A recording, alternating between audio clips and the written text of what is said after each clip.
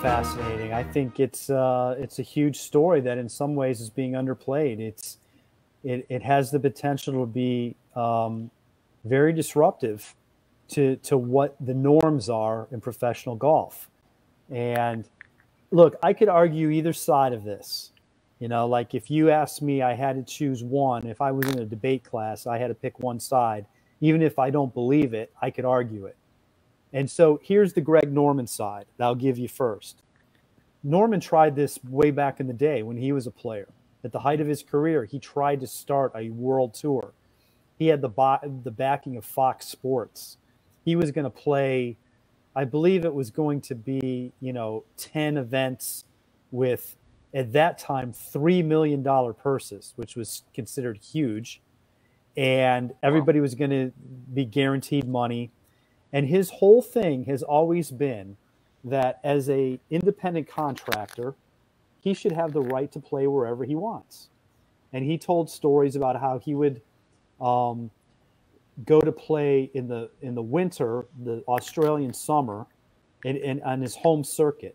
It was, I believe it was then called the Australasian Tour. And he wanted to go back there in this time frame, usually December, January, and play a handful of events there. He had to, in essence, get permission from the PGA Tour. The way it's set up is if you're a PGA Tour member, they own your TV rights, your media rights. If you are going to play somewhere else, you've got to get permission or in what they call a release. And you're only allowed 3 of them.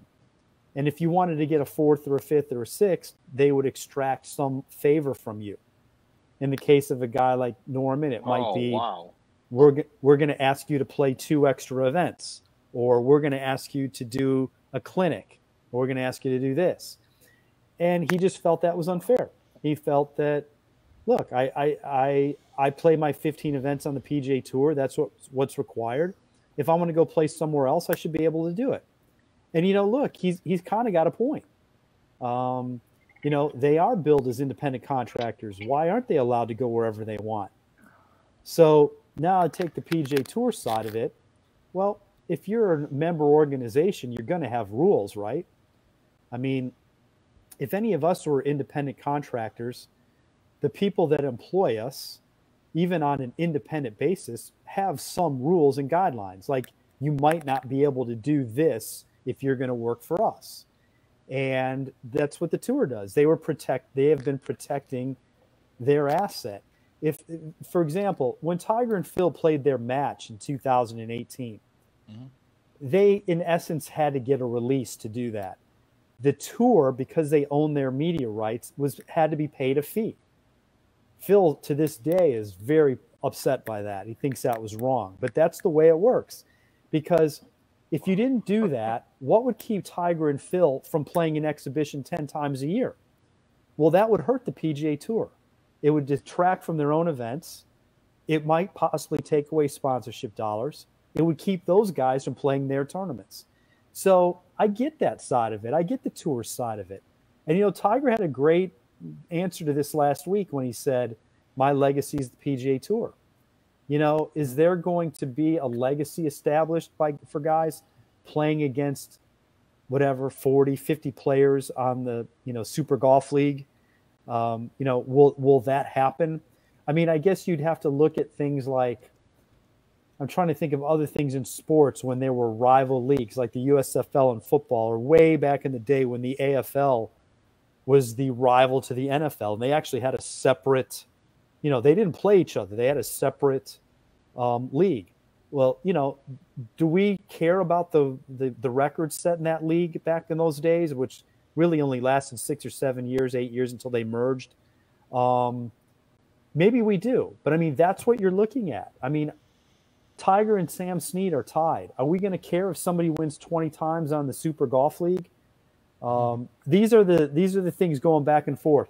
The other thing that I'll say is the reason that a thing like these rival leagues have legs is because pro golfers have no guaranteed money.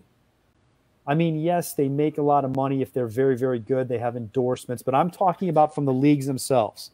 Steph Curry gets endorsements too, but he's in guarantee. What's he guaranteed? $150 million over the next 6, 8 years. I don't know what his contract is, but it's a lot.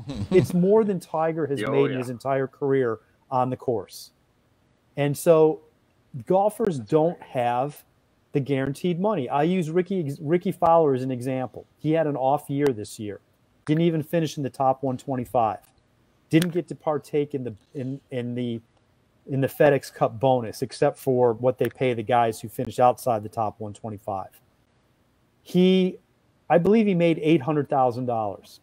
Okay, Ricky Fowler's value to the PGA Tour is probably worth a lot more than $800,000, but that's all he got. Because now, obviously, he has endorsements, but that's not what we're talking about. The top guys in other sports are paid a minimum no matter what. And that's what these other rival leagues are offering. The Saudi thing, the PGL, these guys would have no-cut events. They'd probably get upfront money just to join. They'd be guaranteed a certain amount no matter how well they played. And obviously, if they perform, they're going to get paid a real lot.